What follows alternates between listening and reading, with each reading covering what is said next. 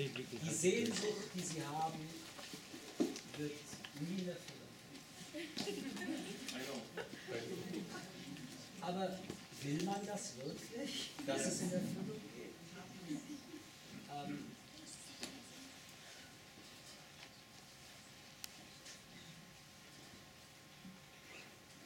Es würde wirklich bedeuten, dass man, also für mich, das wäre mein Offenbarungseid.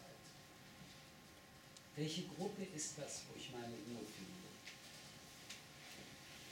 Wo ist mein wirkliches Zuhause? Was ist mein Land?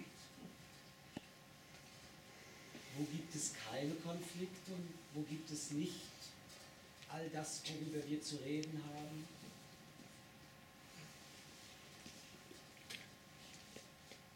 Ich finde, es gibt unendlich viele Probleme. Wir haben übrigens wirklich nur einen Ausschnitt aus dem Ausschnitt genommen aus der Betroffenheit dieses Migrantenteams. Aber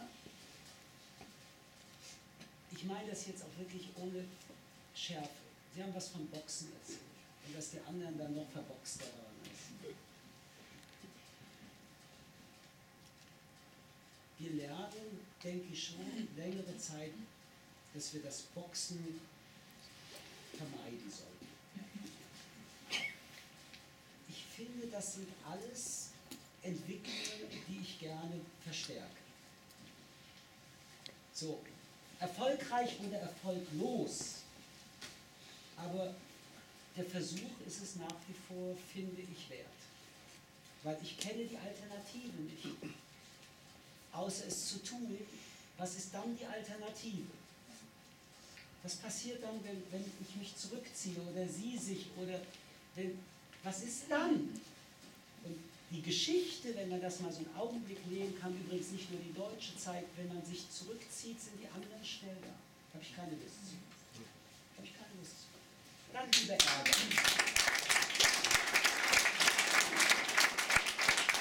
Das Lied endet mit nun Brüder, eine gute Nacht, also Schwester.